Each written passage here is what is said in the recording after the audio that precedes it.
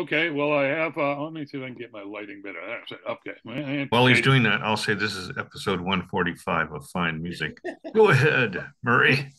So my tagline for this one is, if you like Iggy Pop, you need to check out Le Butcherettes. Oh, that sounds Wow. good. The Le Butcherettes are well, they came from Mexico, even though I think they're centered in the U.S. now. Um, the lead singer is a woman named Teri Gender Bender, and she is one of the most intense performers you will ever see, completely. And she's with that's she's up there with Iggy for the intensity of her performances. When they started out, she used to perform in a the old housewife's apron, but one that was all blood stained, and did songs about the suppression of women and how the whole housewife image was a oppressive thing. But she screams, she plays guitar, she makes a lot of noise. She jumps into the audience.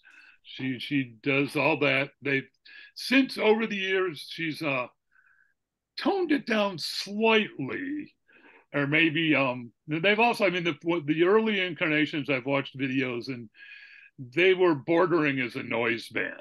They was a lot of rhythm and a lot of guitar feedback and stuff, and not a whole lot of tunes, but they've gotten slightly more melodic. But she's still just as intense a performer.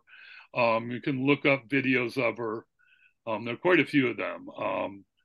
And I've seen them 3 times. I saw them actually open for Iggy in like 2011 at the Palladium. I saw them open for JELLO Biafra at the Roxy in 2014.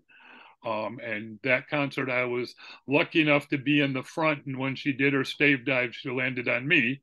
She may have picked me out. Like, he looks like he won't drop me.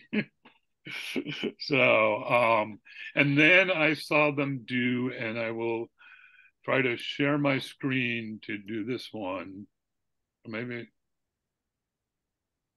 come on. Oh, okay, I'm having trouble. Oh, there you go. There, okay. We can. I mentioned. Oh, there's another picture here. Let me see. Well, That's her? I don't know. It's not. But this is at Amoeba Records, and she did a just her on guitar. Well, actually, her on ukulele, and the guy next to her on drums at Amoeba Records. So it's a bit of a different show than when she's got a full electric band going with her, but still pretty intense. And I know she ended the show by, again, getting off the stage with her ukulele. She walked out onto Sunset Boulevard and got on a bus, happened to stop there, and she got on the bus and serenaded the people on the bus for a while. Nice. So, Wow. but again, like I said, just very, very intense. This is one of their CDs.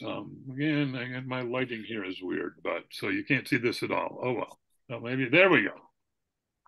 This just came out in 2015. I don't understand the lighting in my room, but anyway, every now and then there it works. There it works. Okay, they actually put out one in 2019 called Bimental. But if you ever wanted to see Iggy Pop as a woman, this is the band to check out. Now there's a tagline. There you go. Oh, the name of the band made me think of the Plasmatics song, Butcher Baby. Yeah, well, there's similarity. There's a lot of similarity with the Plasmatics. Again, I got to see them at the Whiskey. I totally enjoyed that show. It's just crazy. Yeah, very intense front woman who's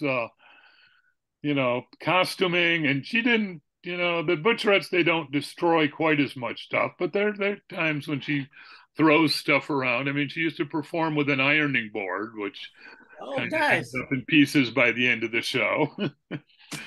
So yeah, that's a good. You could put that one there too, Don. If you like the Plasmatics, check out the little Butcherettes. I'll squeeze what I can. Check out that band. We're giving you. Usually, we don't give you any options, and you got to come up with something. And today, we're just giving you all sorts of options. Yeah, I'm sensing a trend. Oh, it's going to continue. Great. Okay, something to look forward to in episode 146. But for now, 145. I don't want to butcher this name, but La Butcherettes. Is that right? Yep. Ellie and Butcher with again ETTES at the end. All right. Maybe you can see it. Bunch of cut-ups, right? What? Bunch of cut-ups. Actually, this is an autographed copy too. This Nice. I was going to mention that, but I thought it was obvious. Records. Yeah. Like, yeah. Yeah, fabulous, fabulous. I mean, you know, obviously her diminutive size, and then she saw you. She thought, safe catch. Yeah. No problem there. Destiny. Okay. Yep.